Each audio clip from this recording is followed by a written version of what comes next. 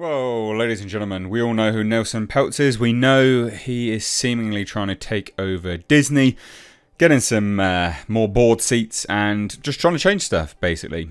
He's what's known as an activist investor. Hilarious term. It's an investor that wants to make money.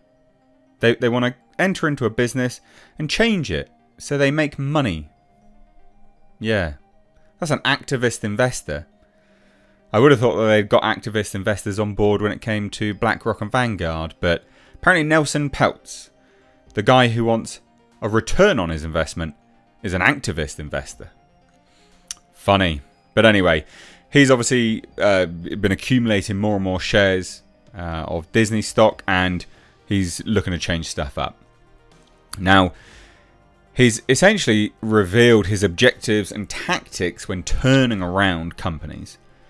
Now, this is relevant because he's going to hopefully be doing this to Disney. And it's interesting. We'll take a look at this because we can refer back to this video and this information in hopefully 6 months' time and see what he's done. See whether he's managed to implement any of these things in relation to Disney. And it'll be interesting to see what the landscape of Disney could look like moving forwards. So, hit subscribe if you're new here, turn the bell notifications on, let's dive into this.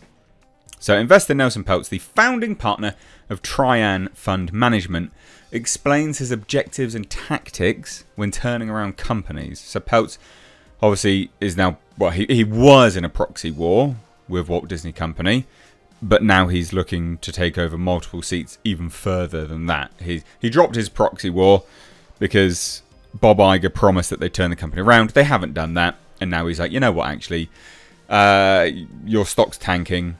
I'm going to buy up a whole bunch more stock. You give me some seats now. So he's restarted his war.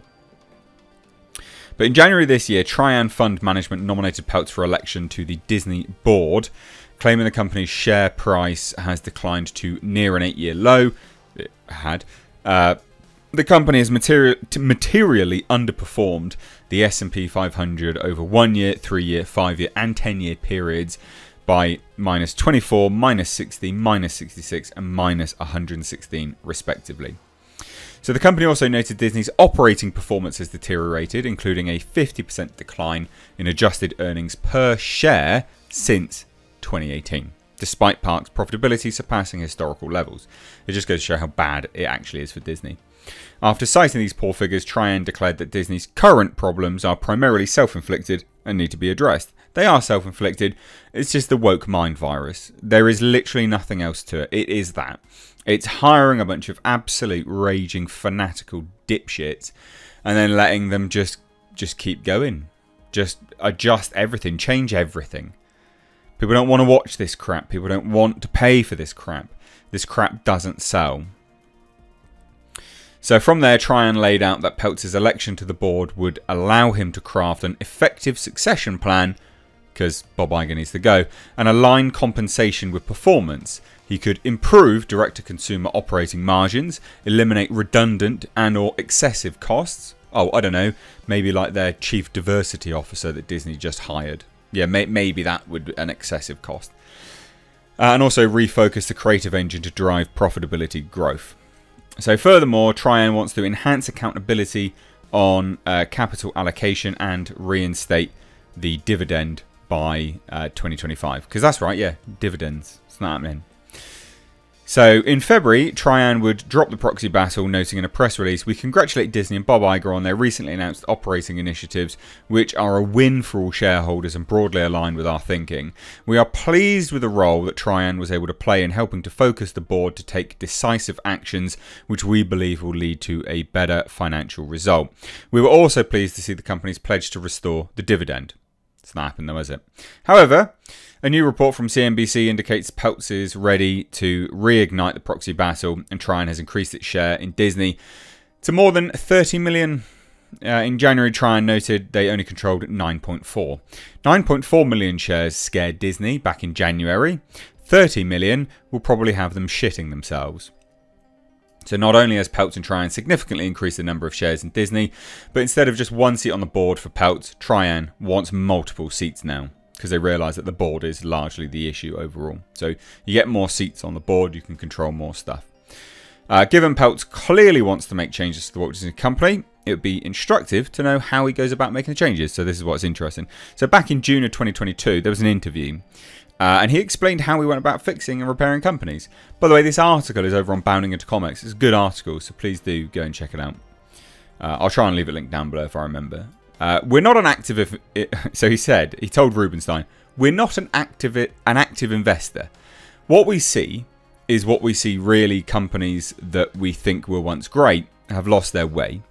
And that we have a plan for them to get back to greatness again. And that's what we do.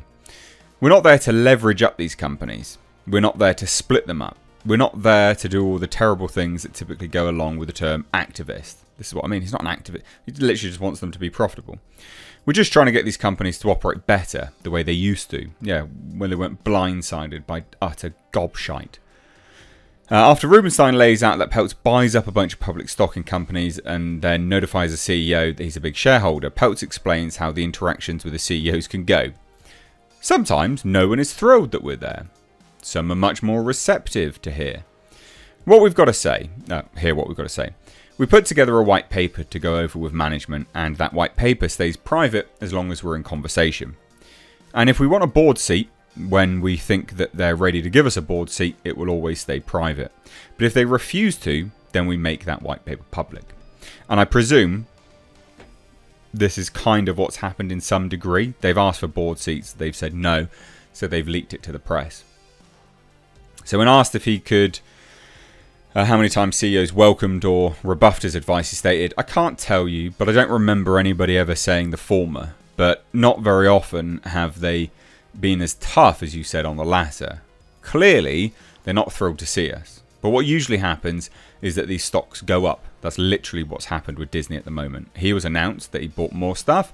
Stocks actually went up. Because the thought of him coming in to fix stuff, stock prices went up. And they go up nicely for the right reasons. Because sales have gone up. Market shares have gone up. Earnings clearly have gone up. And we tell them what we think they're doing wrong, he asserted. Peltz then provided an example with Procter & Gamble. The most recent one, which is really interesting, was Procter & Gamble. Procter & Gamble was about $70 stock for almost 10 years. The best, the biggest consumer company in the world, but really giving away market share here and there wherever anybody was challenging them. We didn't think that the company was structured properly, so we went to them and gave them a plan. And look, there's one CEO. No one has profit and loss responsibility in this company anywhere other than the CEO. So there's really not ability to impact things because everything was a matrixed organisation. We gave them our structure, they rejected it. We had a proxy fight, we finally won our board seat, and the shareholders won. This is what's going to happen with Disney, guys. This is why this is fascinating to watch, because he entered into the proxy battle because Disney refused his white paper initially in January. And then they've gone, all right, sure, fine. You know, we did. You've gone and said you're going to do stuff. It's not worked. So we're going to buy up more stuff. We're going to come back with even more stock.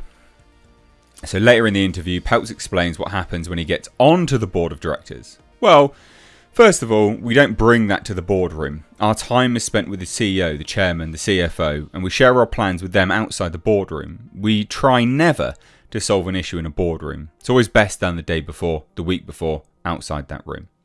We wouldn't be there if they really were doing well. So it's really hard for them to straight face and tell us we're doing well, and we present them with a plan. From there, he used Heinz as an example. Look at Heinz, which was our first really aggressive salvo. We became a very large shareholder of Heinz. We went to them with a plan. They didn't want any part of us. They didn't know who we were. And Heinz had had a 10-year stint of flat to down sales and earnings the same. And what we saw at Heinz very clearly is that every quarter, every year, their direct market spend declined. Okay, so everybody probably has a bottle of Heinz in their pantry.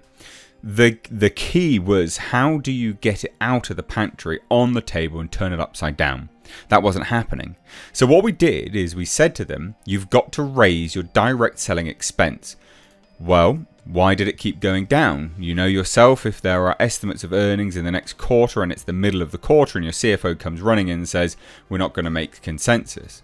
There's very little that you have impact on in that quarter, for that quarter, except advertising spend. He then shared Heinz did. So what they did is they cut advertising spend, made the quarter. But what was going to happen in the next quarter? Where was the wind at their back for the next quarter to get sales going again? So what happened is, when we are all said and done at Heinz, advertising spend was about 1.5% of sales. That's probably what US Steel spends on advertising. And when we left the company, we sold it to Buffett and the Brazilians.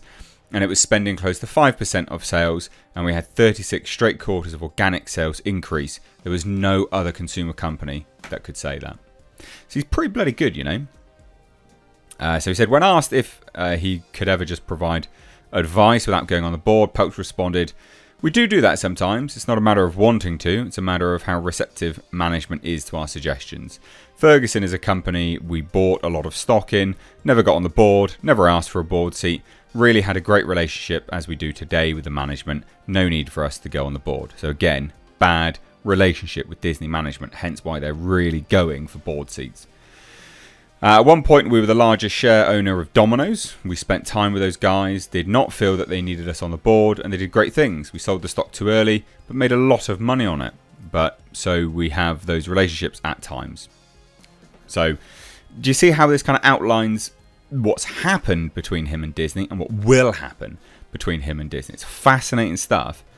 Genuinely fascinating stuff. Can he turn the ship? It sounds like there's a potential chance that he will actually have a large amount of say in what's going on, but we'll see. Because unfortunately, he still doesn't own, majority shares, which is an issue. But let me know what you think down below. He doesn't want anything bad to do with Disney. He just wants to make money, restore the bloody dividends for shareholders. So anyway, let me know what you think. Love to hear it. Cheers, guys. Take care. Bye bye now.